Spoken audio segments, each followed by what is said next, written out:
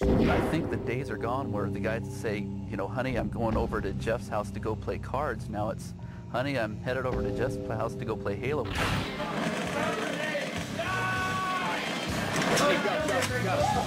Multiplayer is a little different because it's more like a sport in that you're, you know, yes, the game is there, but it's basically helping you compete against your friends.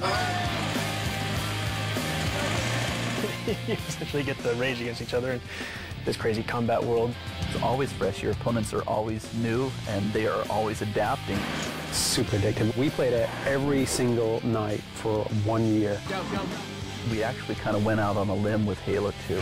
We've designed each one of our multiplayer maps so they fit within the single-player settings. So you could look at any of our maps and you could say, wait, I know that location.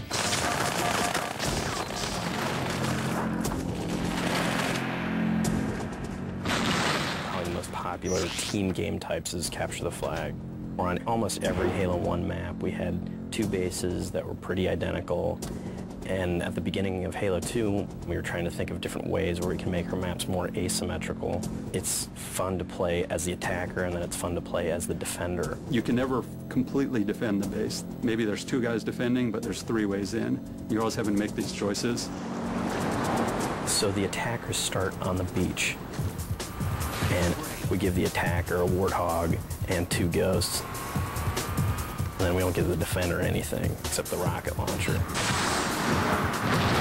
And the beach is separated from the main complex by this seawall, so it gives the attackers a home, and then the defenders also have their base, which is their home.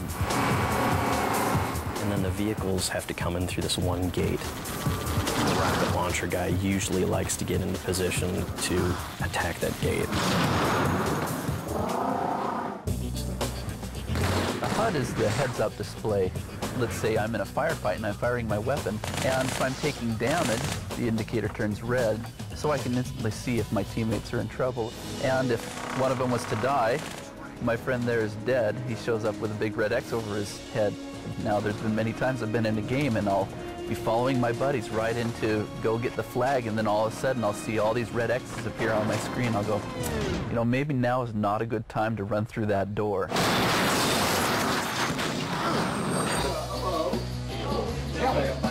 Everybody likes to go to their buddy's house and, you know, order pizza and get something to drink and wipe the Cheetos off your hands and jabbing each other and calling them names. What we wanted to do was take that whole situation and bring it to Xbox Live. And so we tried to create what we called a virtual couch. We tried something completely new, which is this party system, where you and your friends kind of combine together online, and you can jump from game to game to game to game, and you and your friends will always be together. You suck, man.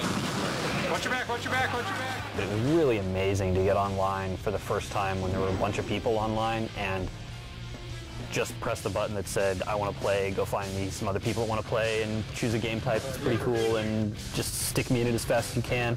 And to have that process happen in like 5 seconds was really incredible. Guy in our base, go up, Rocket Man. Raphael, man, find someone. Proximity voice. You can get close to somebody in a game and talk to them, and only that person can hear you. Nice grenade toss, though. Proximity voice is going to make us gods. There's nothing like running up to somebody and killing them with the energy sword, and then 2 minutes later they kill you, and then they're standing over your body saying, eat it! How did you like that? See, this is my sword! You're just an anonymous nobody unless we build ways for you to create an identity for yourself there. We allow them to customize their color, their player emblem, so that when they go online, I'm the little red smiley face, and so people see my red smiley face and they go, hey, I remember that guy.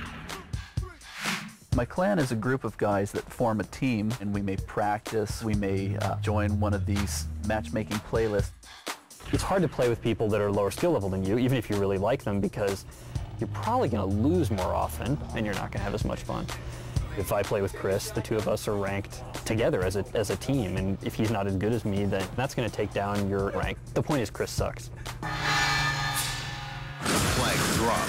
Oh my God! Oh, I died because Carney was no good.